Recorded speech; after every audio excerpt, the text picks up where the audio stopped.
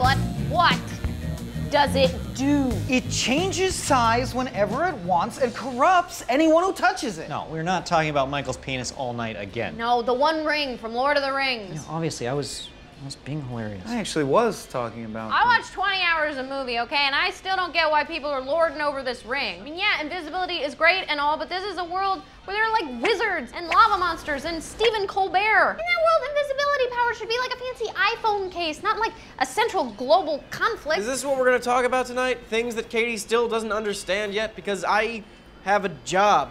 Like in my life, I have a job to go to. I can't live here now. Invisibility is corrupting by its very nature. In the Silmarillion, they tell you right off the bat. The short answer is that the One Ring controls a bunch of other rings. The Black Cloak horsey guys used to be 9 human kings, but now their magic rings enslave them to Sauron. Okay, so that is why the ring is so evil. He's bad for kings. Then why does every power-hungry jerk want a piece of it? The ring is evil because it's got a hunk of Sauron's soul in it. She's not even trying. Maybe it isn't that Sauron's evil.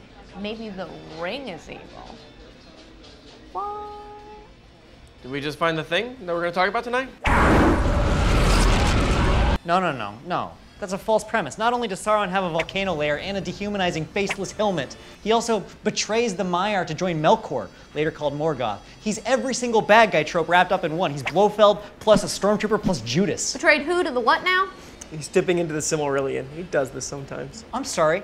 Lord of the Rings is very important in my family. Does that count? Judges? Overruled. Think about it. We don't see Sauron be evil. We're just told he's evil by his enemies. Sauron needs only this ring to cover all the lands of a second darkness. At the beginning of the whole trilogy, the good guys are winning, and hard. That's why Lord Spiky Hat has to come out and do battle in the first place. He's his team's last hope. And think about who gives that opening narration. Some crazy old forest hermit. They're not the most reliable sources of oral history. I learned that the hard way. And Spiky Hat's own Metal Pants does seem to be leading a ragtag group of lovable misfits. Looks like meat's back on the menu, boys. Yeah, well, all the human armor looks like it's individually tailored, like somebody's dad owned the armor store. The Camp Trust Fund. Attack. Sauron is an underdog who's bringing together an impoverished people to fight for freedom against oppressive foreign forces. So was Hitler. Too soon. It was 70 years ago. Too soon for an argument. You don't bring out Hitler this early. You save Hitler till the third act break. Okay, well, the point I was quite aptly making is that just because you're the underdog doesn't automatically make you good. We're still talking about cave monsters sacking an otherwise bustling and peaceful metropolis. Oh, you're talking about Pokio Penis Towersburg? It's Gondor. You know it's Gondor. Seems to me that the orcs just want to slice some Middle-earth pie. I mean, every shot in that movie looks like it should say, paid for by the Tourism Board of New Zealand somewhere, except for Mordor. Roundy McShield Fight Man calls Mordor A barren wasteland, riddled with fire and ash and dust. Can you blame any sentient creature for not wanting to live there? I don't want to live there. Michael's probably the only one who wants to live there. They have excellent schools. And I think it looks like that because the orcs treat their surroundings badly. It's like a proto-Captain Planet thing where the environment reflects the shittiness of your soul inside. Oh, what a convenient worldview. Anyone who lives somewhere terrible must deserve it, right? Admit it, the orcs are a subjugated class, the lowest race. They're never gonna get a chance at the Middle-earth dream. Are you really gonna play the fictional fantasy race card? Hey, I calls them like I sees them. But to be honest, race isn't the biggest problem in Middle-earth. It's immortality. Immortality prevents progress. How so? Dan, I want you to do me a favor and conceive of a world where Thomas Jefferson is still alive. Okay.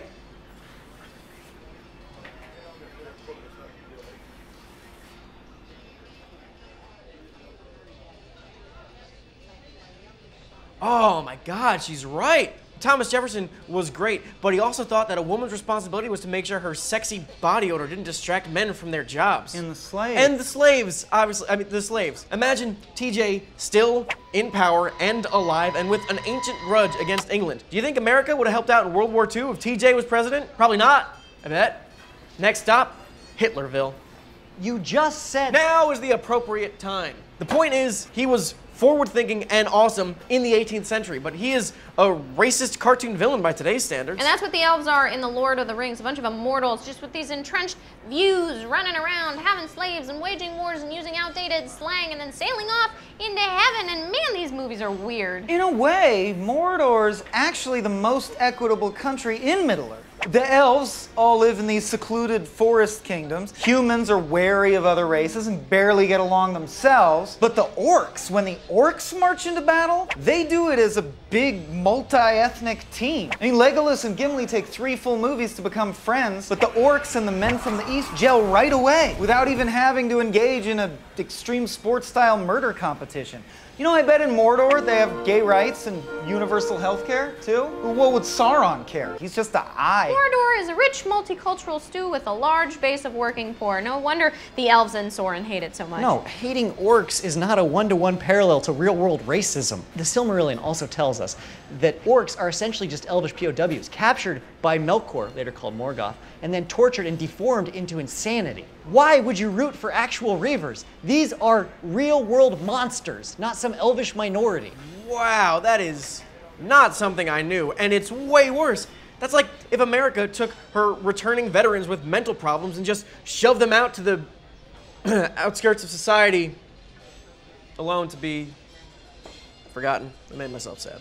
Losing ground, Soren. Pull it together. Man, if the elves hate the orcs for being torture victims with PTSD, then their culture is way more Nazi-esque than we thought. Elrond does seem pretty peeved that his daughter might enter into a mixed-race marriage. You gotta keep that pure Aryan immortality blood in the family, right? And we haven't even touched on the war crimes yet. Just imagine the orcs as real people with thoughts and feelings, and the whole thing just becomes this homage to sociopathic cruelty on the battlefield. Why did you do that? You promised to set him free. I freed his wretched head from his miserable shoulders. And that is the problem with every fantasy universe. They rewind it all the way back to the Middle Ages, and their worldview ends up going with it. Game of Thrones wrote out pretty much every non-white character, and then Harry Potter, Lavender Brown goes from being black to white in the movie where she finally shags Ron. But Lord of the Rings is the example, the seminal modern story that drags us into this fictional white supremacy. We have nothing, Ziz. Sauron makes good points. Yeah, this one really got to me. It might have ruined Lord of the Rings forever. Anyone who likes Lord of the Rings is racist now. Maybe it's escapist because it allows us to escape from having to have empathy for people that are different than us. Yeah, us being white people, anyway. So yeah, us, literally the 4 of us. Hey, if your parents are actually huge Tolkien nerds, though, are you really named after Sauron? Why would they give you the evil name? I got a lot of siblings. Probably just ran out of characters, I think. Oh my god, is there a Radagast buoy walking the earth somewhere? Man, you guys must have been so cool in high school. Ooh, Glorfindel buoy, please take me to prom. Glorfindel passed, actually. It's not a huge deal. She was a huge bitch. The whole family hated her. She went in and out of prison for a while. It's her own fault. Fell in front of a train drunk. And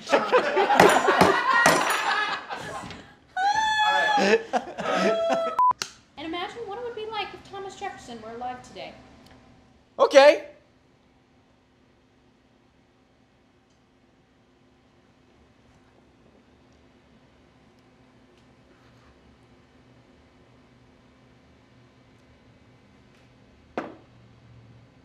Oh my God, she's